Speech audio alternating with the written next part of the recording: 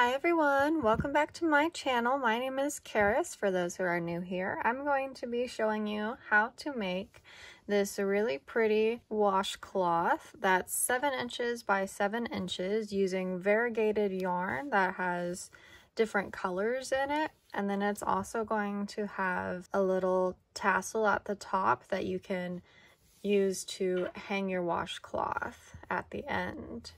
Now, the things that we're going to need are, you want a variegated color yarn, cotton preferably. This one is, I love this cotton yarn, and it is a weight 4 yarn, and it is 100% cotton.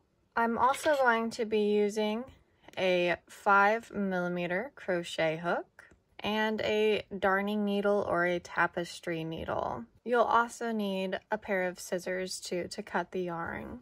Now this is a very easy and simple washcloth design. It does not take very long at all. You can get this done in under an hour. And what we're going to be doing is using what's called the moss stitch or the linen stitch to make this washcloth. So first you want to start with a slip knot. And in order to make a 7-inch long washcloth, we're going to chain 36. If you want to make it a little bit longer or a little bit shorter, then you want to chain any even number. So here we are with our chain of 36. And now we're going to start in the 4th chain from the hook. 1, 2, 3, and 4.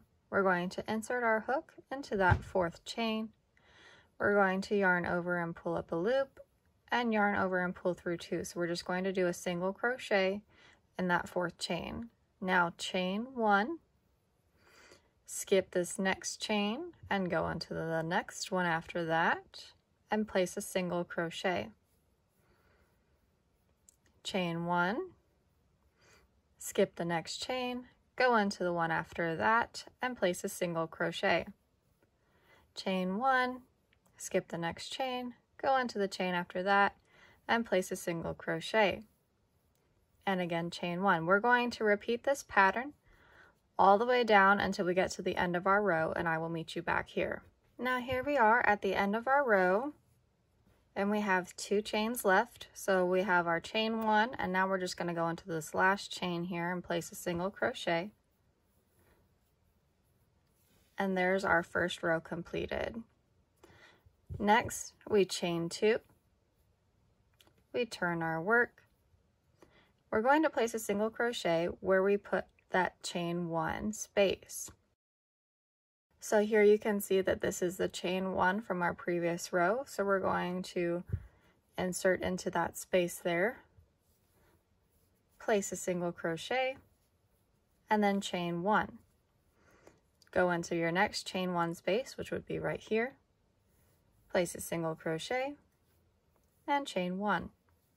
The next chain 1 space, which is right here, go in there, place a single crochet, and chain 1. And again, you keep repeating this pattern until the end of the row, and I will meet you back here at the end of the row. Now here we are at the end of our row, and you can see that our single crochet is right here, and then we have this chain 2 space. This is where we turned it on our first row. So what we're going to do is insert our hook into that space and place a single crochet. And there is the end of our second row, and you can see the pattern starting to form here. To start the next row, we do just like the last. We chain 2, we turn our work, and we place a single crochet into that chain 1 space from the previous row and chain 1. Then we go into the next space, place a single crochet and chain 1.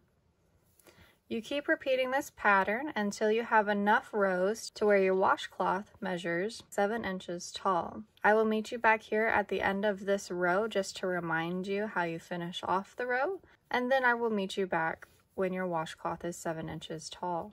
Alright, so here we are at the end of our 3rd row. I have the chain 1 after the single crochet, and now here is our single crochet from the previous row, and we need to go into the chain 2 space to place our last single crochet. You'll have to maneuver it a little bit, but you can see the spaces right there. We're just gonna go in there and place a single crochet. And again, to start your next row, you just chain 2 and turn. Keep repeating this pattern until your washcloth reaches 7 inches tall, and I will meet you back here. Okay, so here we are at the end. We've got 7 inches wide and 7 inches long.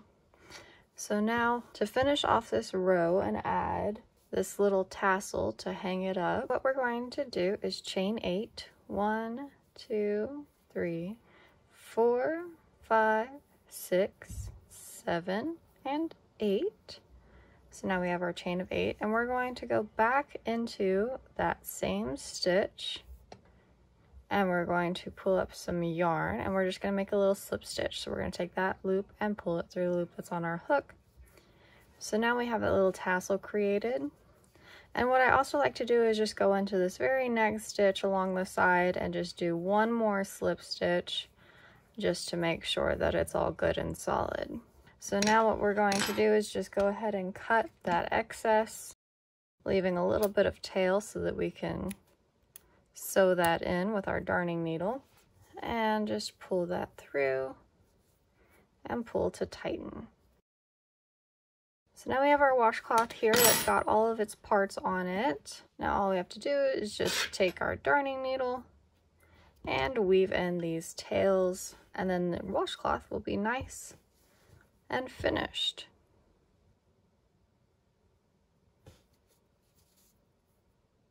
Alright, so here we are with our finished washcloth with the tails all tucked in. And as you can see with this moss stitch or this linen stitch, that it really helps those variegated colors in the yarn just pop and look like they really belong. Thank you guys so much for watching. I really do appreciate it. If you like this video, definitely make sure to leave it a like and subscribe for more, as I do come out with more videos every Tuesday. Thank you guys so much again for watching, and I will catch you guys in the next one. Bye for now.